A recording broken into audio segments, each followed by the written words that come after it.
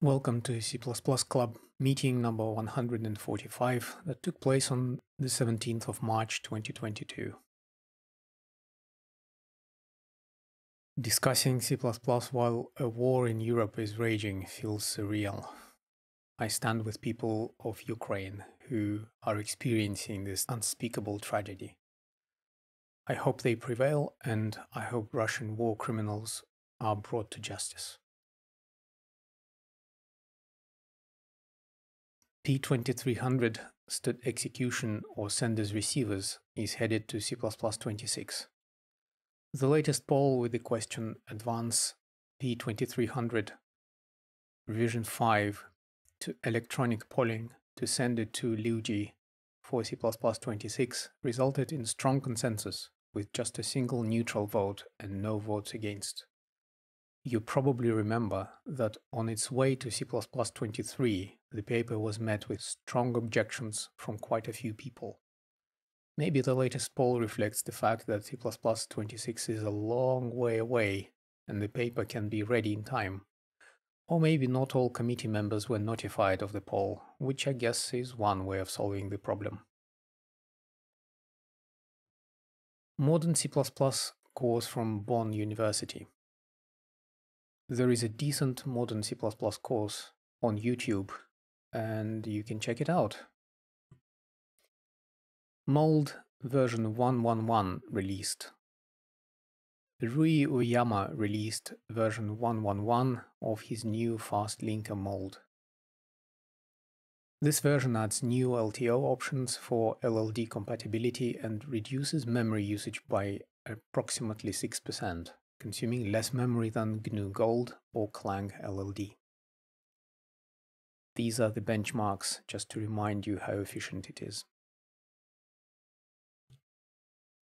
Hacking C++ published a tweet with a cheat sheet for when you need to choose string-like function parameter types.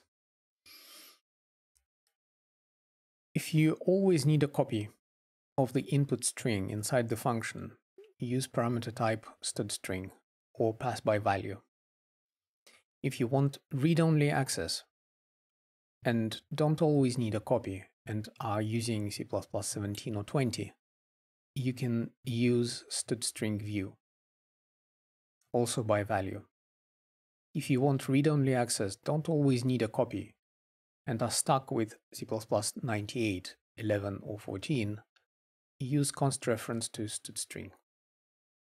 If you want the function to modify the input string in place, although you should avoid using such in-out parameters, you can use a non-const reference to string.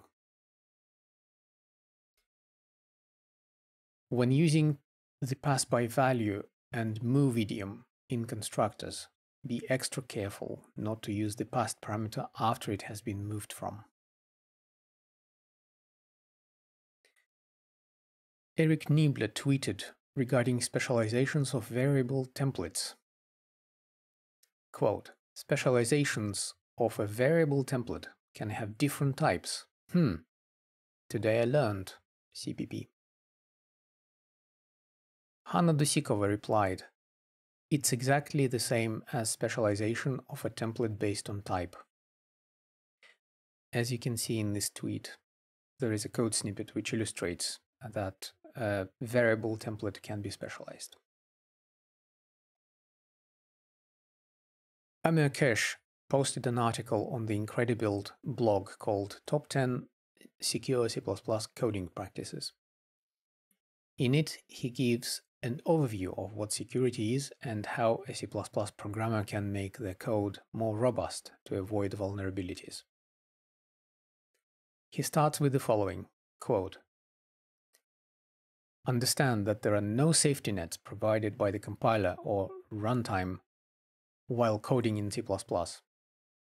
C++ compiler generates the code the programmer asked it to generate without adding any safety checks.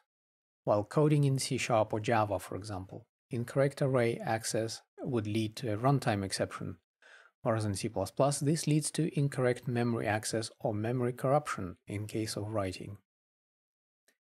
Incorrect or sloppy coding can lead to overflows, stack, heap, and buffer overflows, which can easily be used for an attack.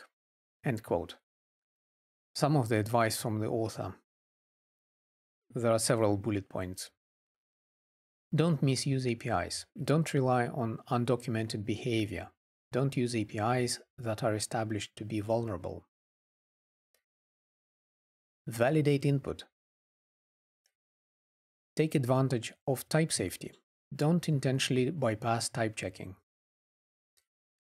Be careful of arithmetic overflows and underflows. Ah yes, the infamous size_t. Handle exceptions and errors carefully.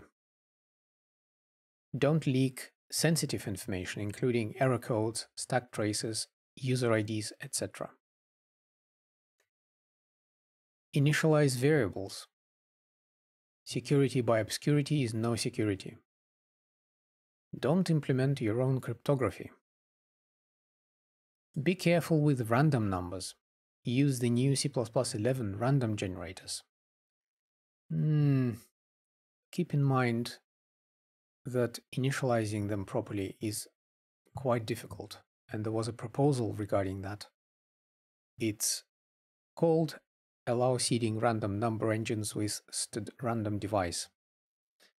The document number is P0205, and it wasn't accepted into C++23, unfortunately, so hopefully it'll end up in C++26.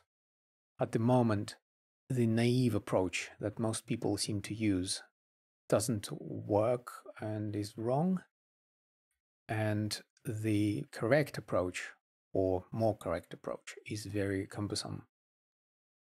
The proposal is about making this code work with the random device initializing the engine.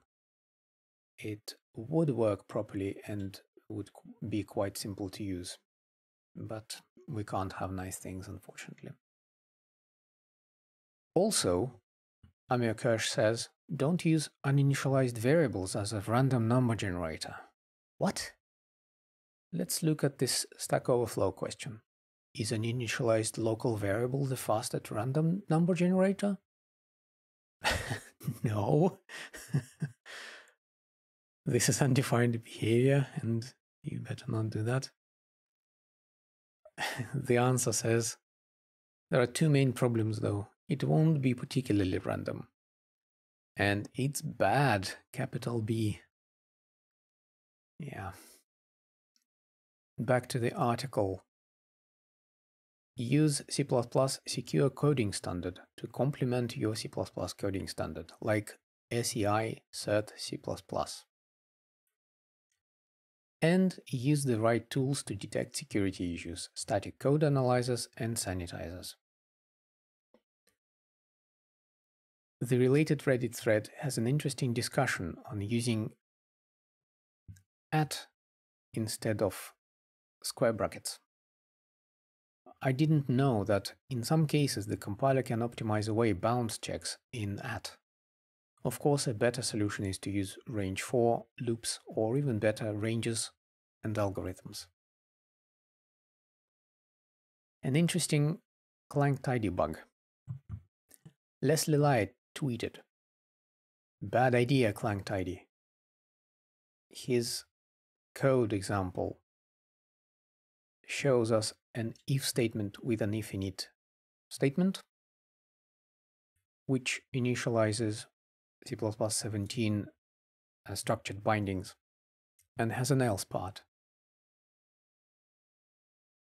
The first part of the if has a return statement at the end.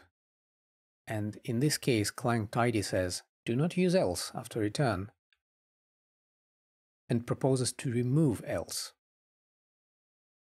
If we applied the fix, the second if wouldn't compile because one part of the structured bindings that is used in the second else if would not be available because it was declared within the if init section of the first if.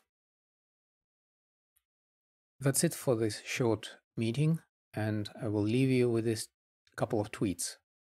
Vicky Boykis says, a senior developer is someone who fluently hates more than one programming language. And TerraTech tweeted, microcontroller programming. If the timer overflows, we restart the chip to prevent erratic behavior. FPGA programming. This 84-bit timer should last till the sun explodes. Thanks for coming, and I'll talk to you next time. Bye.